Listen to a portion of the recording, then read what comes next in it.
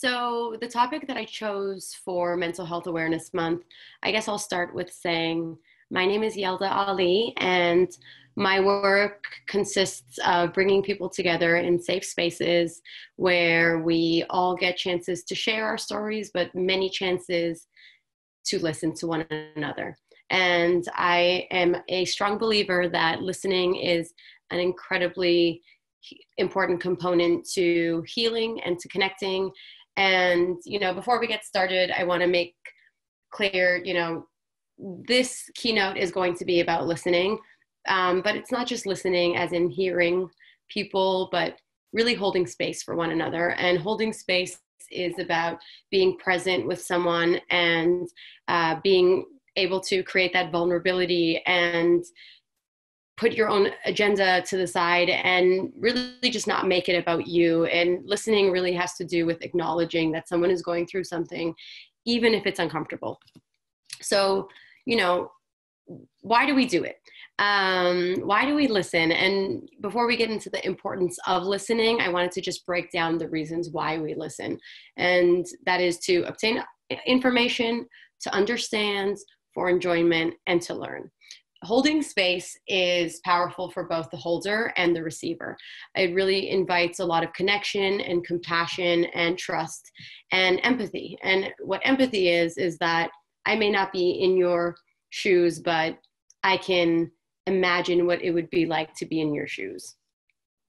I sort of broke down the 5 basic ingredients for listening.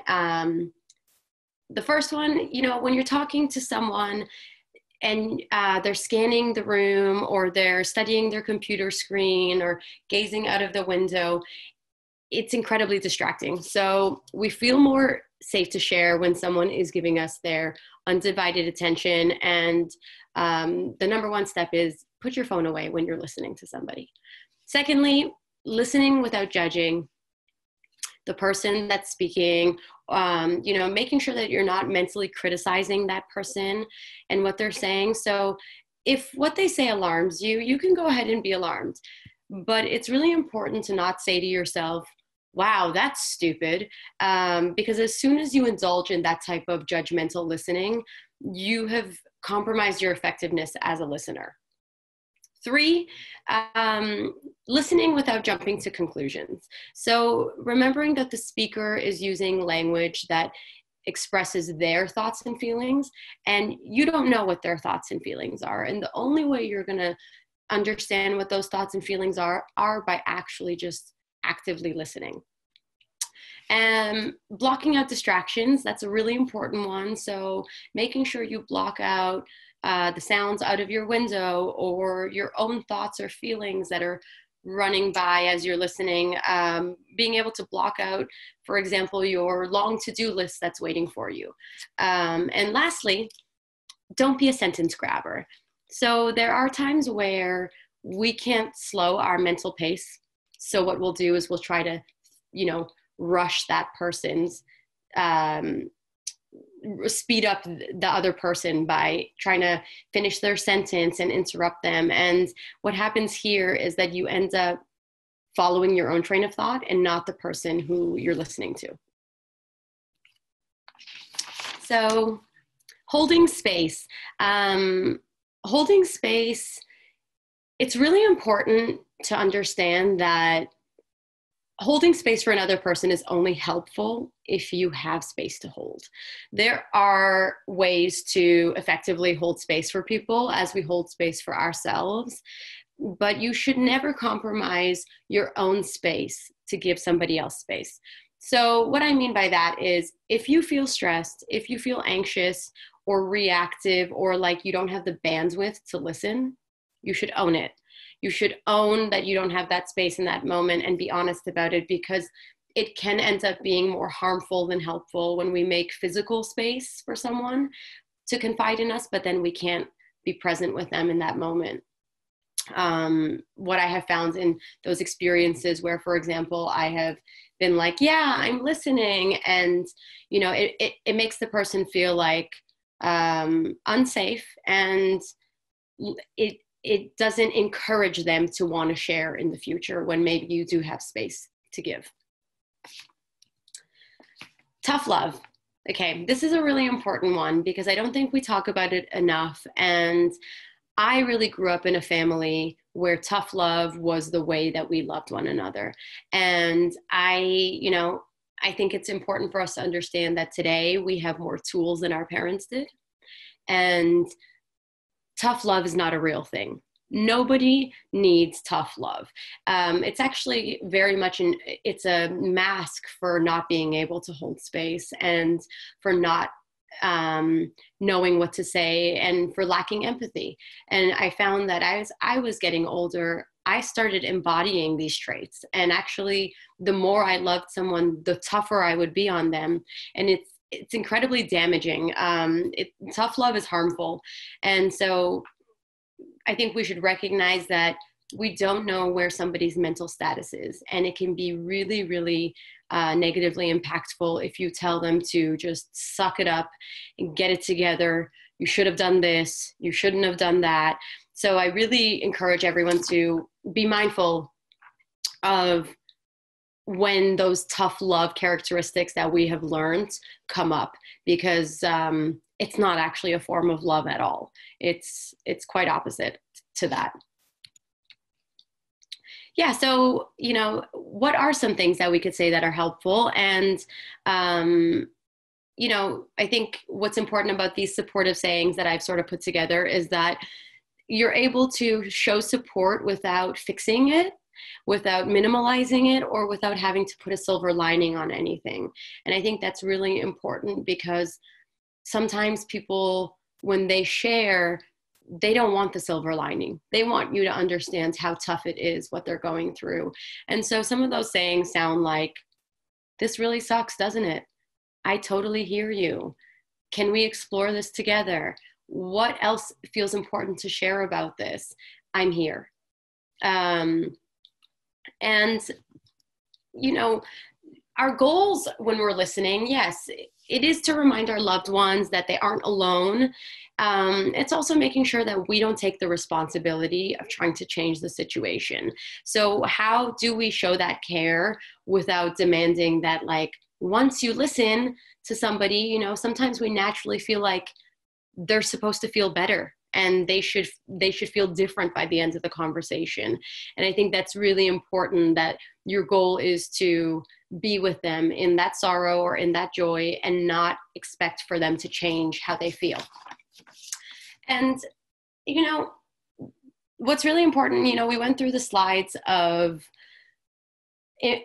helpful things that we can say, but what's really important to remember is that it's not always about saying the right thing. As a matter of fact, what's really important is actually just being with the person. This is a be is greater than do moment. So really centering the experience of the person in front of you and being willing to, compassionately be with them in it and feel curious and feel that empathy. And it's about paying attention and releasing the need for control. Usually what that will do is it creates more presence. And what that'll do is it creates more connection. And what that will do is it actually creates a feeling that is greater than any right phrase or any saying that you can try to memorize. So I cannot, emphasize enough that you don't need to say the right thing. What you need to do is just actively and presently be with the person. And that will make it feel right. So, I can't repeat this enough. People don't need and want to be fixed. People want to feel heard. People want to feel seen.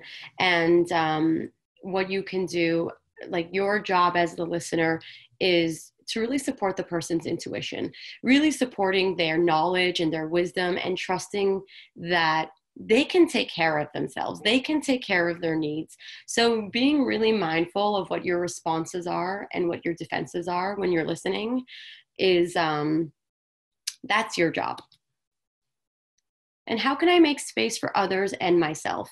Holding space, it provides such a deep respect and honor to that person. And being able to hold space for them and yourself, it's not actually as easy as it might sound. You really have to engage in radical acceptance and putting all of those parts of that person and yourself into safe containers. So that includes refraining from fixing it, observing without judgment, and really not taking on that person's pain. For 5 years, the past 5 years, I've been running circles around the world in all different types of cultures. And what we really found was listening is enough. I know it's really natural for us to want to fix something and give people our opinions.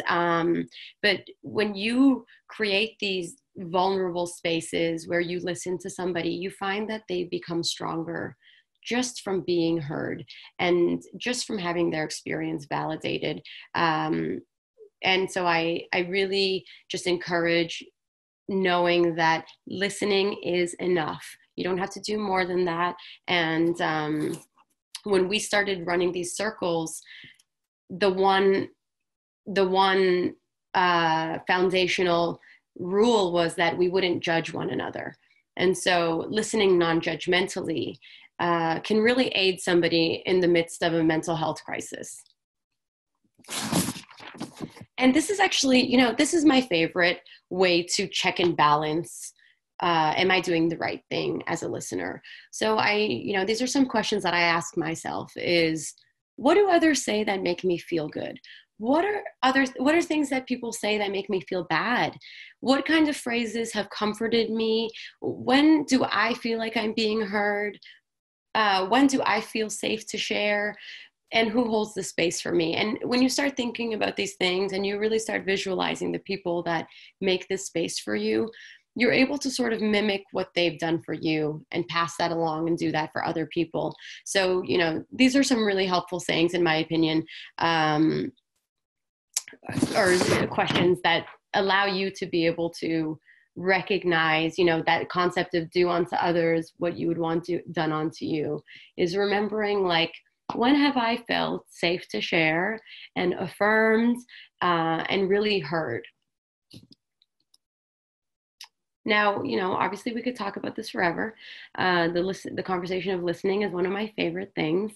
But as we sort of wrap up, I put together these 3 simple tips that you could take with you as you're, exercising this new muscle. And it is a muscle, the more you listen, the more you're able to listen. And the more you hold space, the more space you're able to hold. So one is good communication, really requires a high level of self-awareness. Listening has a lot more to do with you than the other person. So really understanding your personal style of communicating.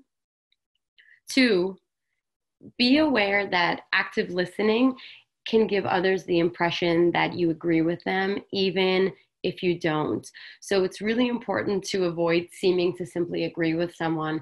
And how much have we all been in a situation where we're telling somebody something and they're nodding and you feel like they're with you and then you realize they're not even listening. So really just being mindful that you are actively listening and not just agreeing with the person to sort of get through the moment. And lastly, if you find yourself responding emotionally to something that somebody says, feel free to ask for more information. Don't sit with the assumption. So what that looks like is you can say, I might not be understanding you correctly. I find myself taking this personally. And what I thought you said was this thing. Is that what you meant? And it really gives space for the person who's sharing to clarify what they mean, versus you just sitting in your own assumption. And then, that sort of domino effect into you then getting in your feelings and feeling distracted by your own feelings and then totally stopping listening to what they're saying. And so that sort of like brings us to the ends of this session. And I think that what's really important about listening, to summarize all of this, is it's just about being present with somebody. And if you're not able to be present with somebody, you can own that. There's nothing wrong with not showing up for somebody, but there is harm to showing up and then being in your own emotions and defenses and your own stories and not being able to give that space to hold. Thank you guys for having me. This is one of my favorite topics. Thank you so much, Yelda. Are you up for a couple questions? Yeah, of course. I'm wondering, during this time that we're in right now, how would you suggest we should be listening? You know, in this space that we're in, do you have any suggestions for better listening during this time? You know, I think that what's really important is step one, not only just to tap in and listen to your other people, but I think it all starts with self. So making sure that we're listening to ourselves in this time and making sure we're listening to our bodies and our triggers, being able to start with self really helps you hold space for others. So I can't encourage enough, like, check in with your friends, but also check in with yourself and listen to your body and listen to your own emotions that come up during these precarious times. Yeah, thank you. That's great. What does mental health mean to you? You know, mental health is no different than physical health and sexual health and spiritual health. You know, it's a type of health that we all have. I can't express enough how much, you know, people confuse mental health and mental illness.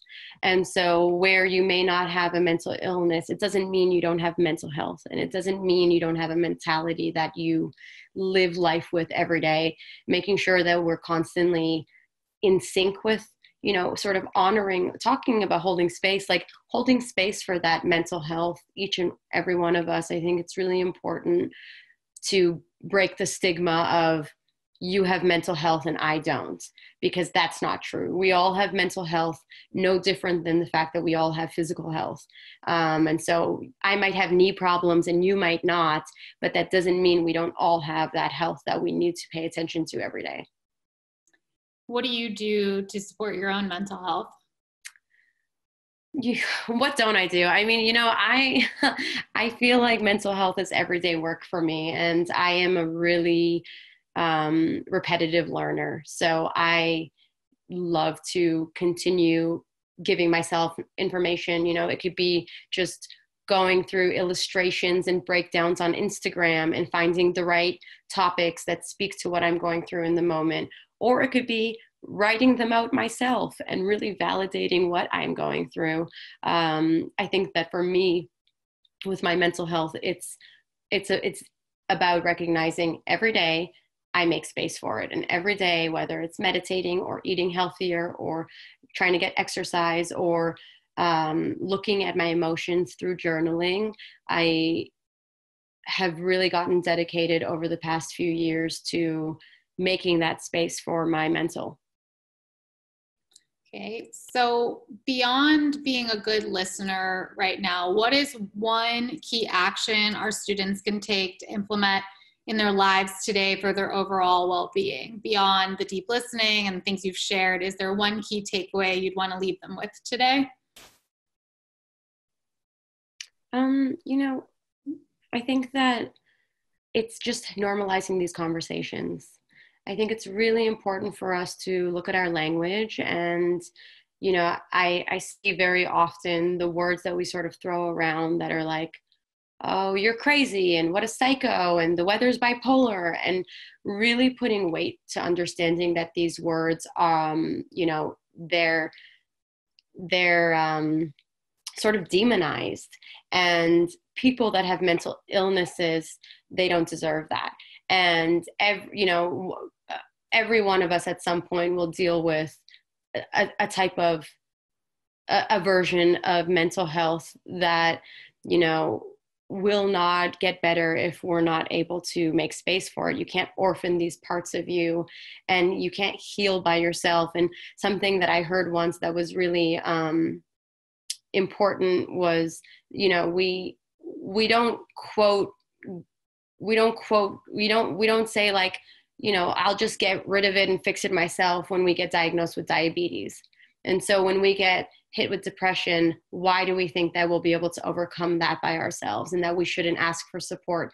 And so I think that really normalizing what you're feeling and being able to ask for support and being able to be mindful of the language that you use is, integrations that we should be putting into our everyday life. Yeah, that's really powerful and impactful. Thank you so much for your time and being part of this series. I know our students My honor. appreciate it. So proud of you guys for the work you're doing. Thank you.